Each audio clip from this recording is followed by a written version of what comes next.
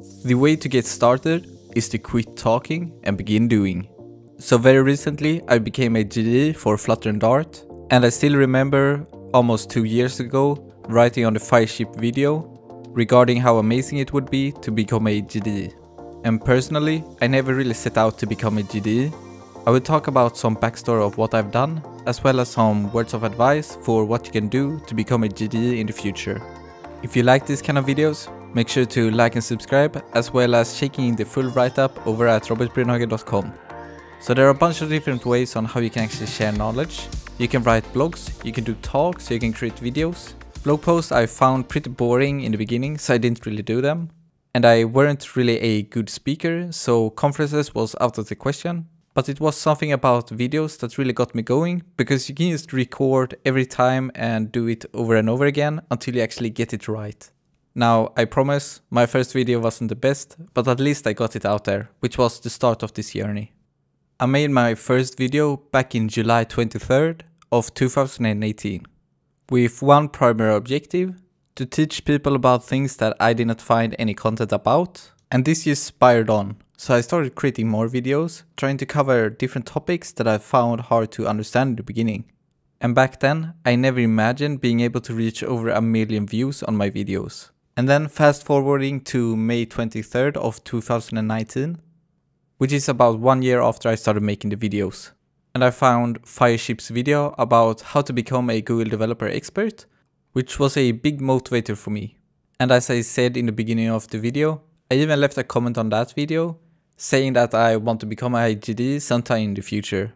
And I think you can already see the sarcasm in that comment, because I never really imagined that I would actually become one.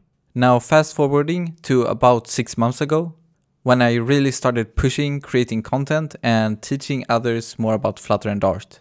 And it was also around this time I started thinking about, how do I actually become a GDE? Do I just get referred? Do I apply somewhere?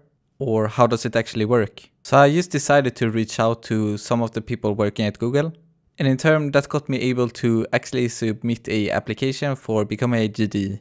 But I didn't really let that stop me from actually keep creating content. So I just kept creating content until my submission was reviewed and I got into the first interview, which was from another GDE.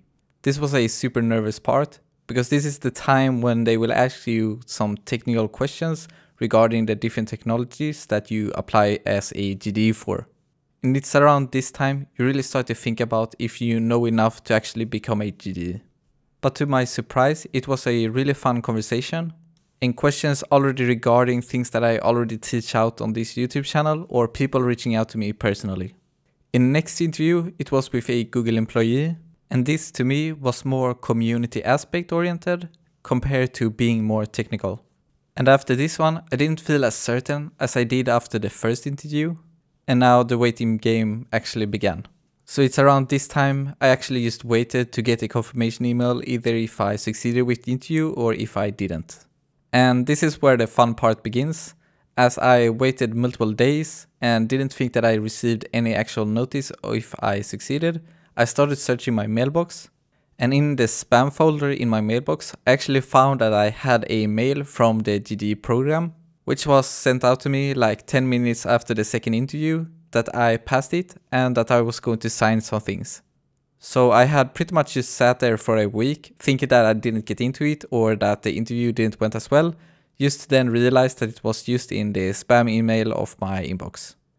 All that was left was sign some documents and get the email of officially becoming a GDE in Flutter and Dart. And this is still weird thinking about. Even that I become the first GDE in Flutter and Dart in Sweden is a icing on the cake. So I want to leave you with a message. If you want to share content, if you want to teach people, you should just get started, because you never really know what it may lead you. And if you're thinking about becoming or reaching out to become a GDE, I recommend a video from Fireship where I explain on how to become a GDE, as well as the, of course, official website for it. If you like these kind of videos, make sure to like and subscribe, as well as checking the full write-up over at robertbrunhage.com.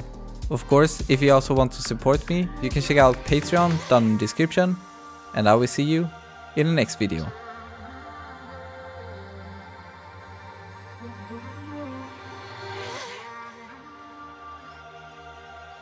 turn.